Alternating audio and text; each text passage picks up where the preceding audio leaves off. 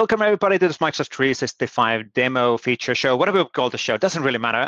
This time we're going to talk about, again, some really cool agentic and Copilot related capabilities. And my name is Esa Juvonen. I'm a principal product manager in the Microsoft 365 community and SharePoint and all of those areas, many topics. But with me, the real star is Judith.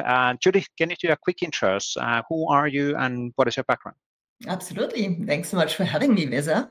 My name is Judith Jacobi, and I'm also a principal PM on the SharePoint Experiences team. And my team is working on Knowledge Agent, for which I want to show you a couple of features today. Yes, so we mentioned the Knowledge Agent. Somebody might have actually seen the blog post, which is, by the way, in the video notes if people are watching this and haven't seen the announcement of this really cool Knowledge Agent. Can you do a quick intro? What is a Knowledge Agent? What does it actually provide? Yeah, so about the Knowledge Agent, you know that AI-ready content starts really with SharePoint, and Knowledge Agent is a strategic enabler that transforms how organizations prepare, manage, and scale their content for trustworthy AI experiences. Now, before you ask me what it really does, let me explain. There's actually three things. So first, it helps to automatically enrich and structure SharePoint content, ensuring that Copilot and other agents deliver accurate, relevant, and compliant responses. This means really that metadata is applied intelligently, document types, review dates, policy status, everything that people worry about. And this is without manual tagging. And then second, it drives business processes at scale. So structured knowledge through search powers and enables autonomous workflows. Now, whether it's surfacing the right document or triggering a workflow, the agent makes this seamless. And then what I'm really going to talk about today is really the third one, keeping your intranet fresh and engaging.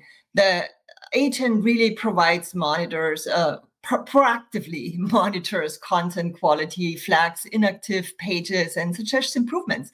It really ensures that your digital workplace remains a reliable source of truth. And kind of in short, the Knowledge Agent is your intelligent content creator. It's working behind the scenes for you to make SharePoint smarter, cleaner, and more valuable for every user and every AI interaction. Absolutely. Now, and why is it super important for SharePoint? Well, because SharePoint is the location where all of the content remains, and that's where the AI and agents are actually drawing the information for the end user. So it's really important that the tagging and automation and metadata and everything else is properly done. And again, that's where Knowledge Agent is here to help. Now, today we're going to talk about specifically, I think we're going to focus on site level. I'm going to do a live demo on that, right, Judith? Exactly, yes. We definitely look at how we improve your site today. Let's jump on the live demo, and then you can walk us through what does it actually do and all of the different capabilities, what we have there. So let me switch the mode to the live demo mode, and we can see it in practice. Absolutely. So this is really about showing you how Knowledge Agent helps you keep your SharePoint sites fresh, accurate, and easy to navigate. So it's really, and as you said before, Visa, like it's, you know, there's so much content, and how do we kind this content structured, and how we get with this content that kind of grows and expands, how can we make sure that search and Copilot and agent finds the most important information for us, right? So this is, let me actually go over here. You see already the screen right now. Yep. Now, let me first show you how to engage with Knowledge Agent. Let's see. So you see down here, you see here right now, Open Knowledge Agent. This is the floating button, and you see here, it kind of activates and provides quick access to Knowledge Agent AI features. And it's not just really a UI element, it's the strategic anchor for intelligent assistance across SharePoint. So as I just said here, it offers context-aware suggestions based on your content, your role, and your behavior. So not everyone sees all the information, the same information here, right? So it really depends if you're a site manager, a content creator, or a consumer. The floating button tailors its skills to what you need when you need it. And this is always your gateway to the agent ecosystem here. And you can see here that there's various options to summarize this page, ask a questions, create a page.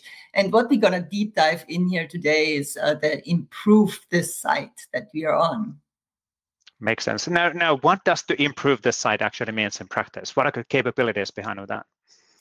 So with the improve the site action, I can now start what is not only a cleanup, but a proactive content creation, really. I want to make sure that everyone on my team finds complete, accurate information when using Copilot or SharePoint. It's really a win for productivity, trust, and the user experience in general here. So when I click on this here, you see right now the agent's capabilities on this specific improving the site capability here. It's page retirement, content gap detection, and link fixes, which can transform site management from reactive to strategic. Now, I want to make sure that this is now future-proof for everyone, right? So should I just deep dive in there, or do you have any questions here, Lisa? No, I think let's actually deep dive through those individual features, because I think it's important to understand what is available and how do we control and optimize the site experience. Yeah, absolutely. Let's first look at the inactive pages capability here, retire inactive pages here. The agent now spots two inactive pages that I have here, and there's different options that I have, right? What we understand to be most desired from site owners is to deprioritize pages that have not been updated or visited from in a while, right? And they want to have this deprioritized in search, Copilot, and agents here. We call this retired because, again, we want to have only the highest quality and most relevant content highlighted, so search can find content and agents reason over the most important part only.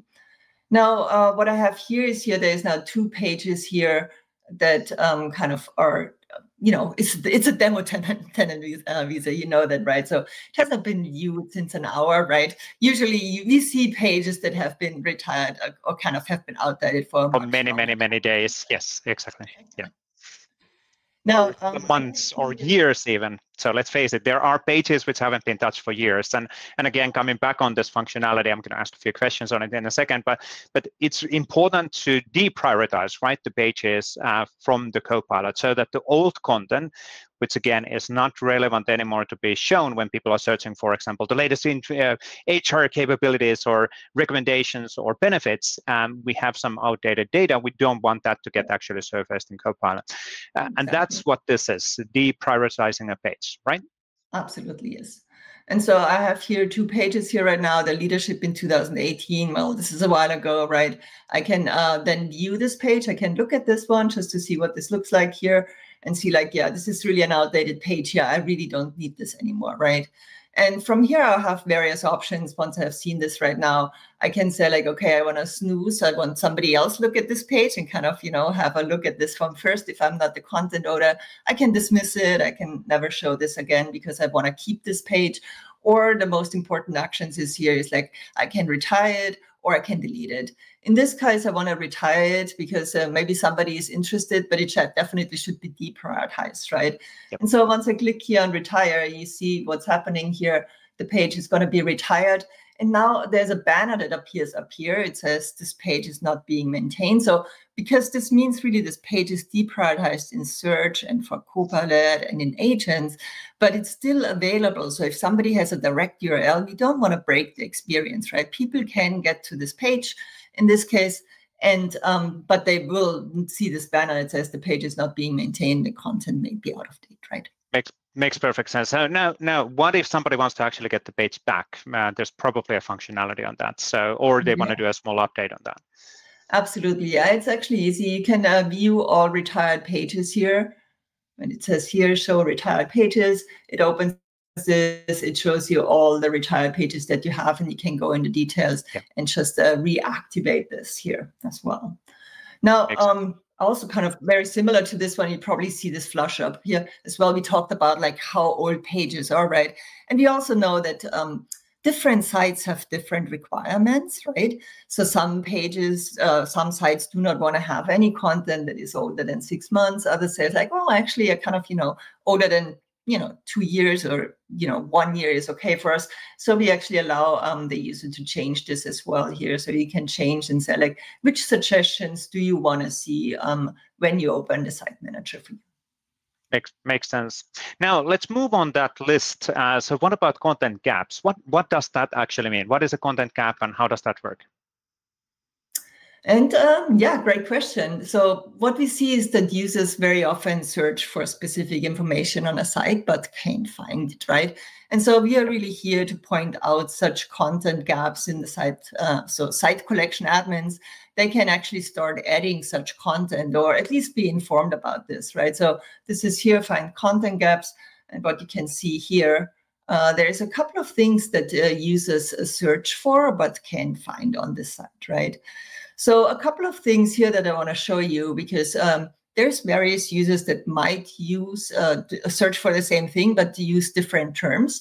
So we show here the exact terms the users type in the search box, but we don't show you kind of one card for each, because we just cluster this together for you, right? We say like, hey, people are searching for Core fiber customer case studies, right? And can't find this.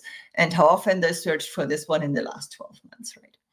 From here, you have a couple of options, or do you have a question already?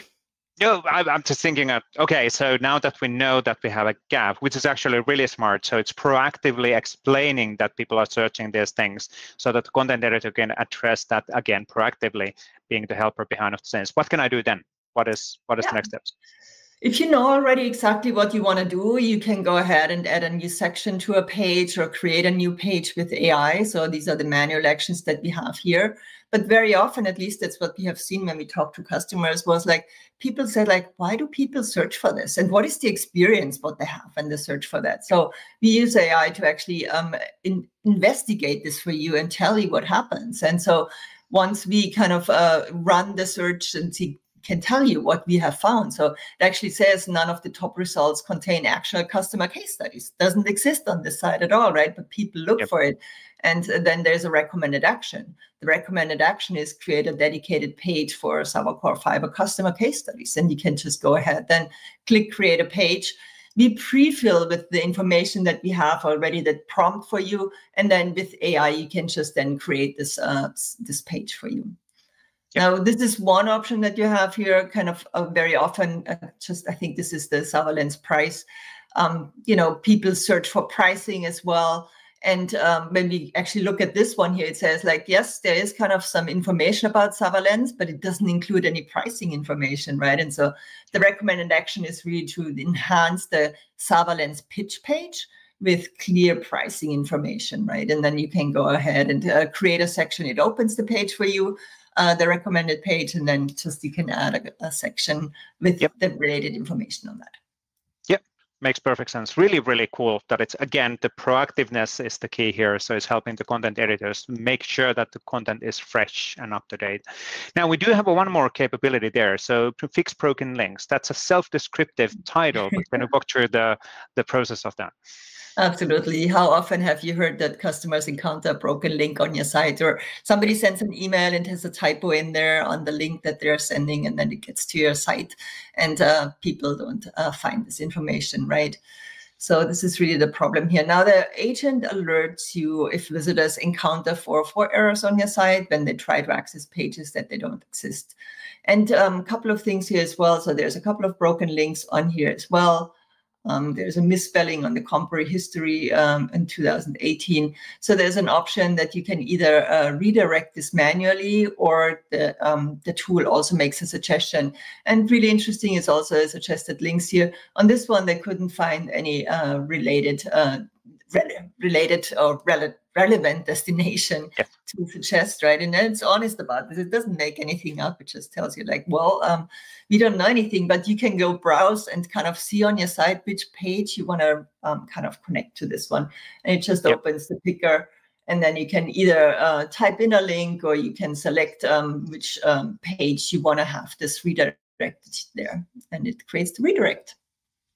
Makes perfect sense. That's actually really cool. So that's the 3 new capabilities specifically on the site improvements. What about overall in knowledge agents? You did a quick intro on kind of focusing on that. Anything else what we want to kind of mention here as we're not going to deep dive on all of the capabilities, but what else people should be looking for in the knowledge agent? I don't think we have time for much more today, but I think there will be more videos coming on Knowledge Agent for sure, because today we only did a deep dive into the skills that are most important to keep your sites fresh and compliant. but there is multiple additional functionalities within Knowledge Agent. Now, again, I said already for the different user types, like for content managers, it powers automated workflows and views using natural language. And for example, you can just say, create a view of all the policies expiring this quarter, and the agent delivers this, right? Or for content creators, it enables effortless page creation. You saw this already, from beautiful news posts to dynamic sections and even FAQ kind of web parts, right? You can describe what you want and the agent builds it for you. And then for content consumers, it provides knowledge on demand, context aware, scoped to what they need, when they need it, and how they prefer to engage. It really isn't just the toolkits. It's kind of this role-aware intelligence layer that adapts to your needs and drives business processes at scale. Yeah, that is a really nicely implemented. Also, I'm just putting the screen sharing away, but it's really nicely implemented as a floating thing. It's following you across the sites and everything. So, and obviously, like you said, Judith, we don't have a time to show all of the capabilities, but as you transition between the sites, depending on where you are, Knowledge Agent is giving you different skills, which is a really, really cool capability. So it's showing you that really the intelligence on top of the site and make you as the content owner and the site owner more efficient. Which is awesome. Yeah, of course. And I really hope that everyone that sees this video gives this experience a try to improve your sites. And we are really excited to hear feedback about this as we're improving and developing. Absolutely, absolutely. And so please add comments, questions, everything on the video. Please let us know. We're building all of these capabilities for the end users. And I can't wait to actually get more videos done on the Knowledge Agent and all of this AI goodness, what we're rolling out pretty soon. But thank you, Judith, joining on the show. And thank you, really great demo on the site improvement capabilities. Thanks so much for having me. Appreciate it.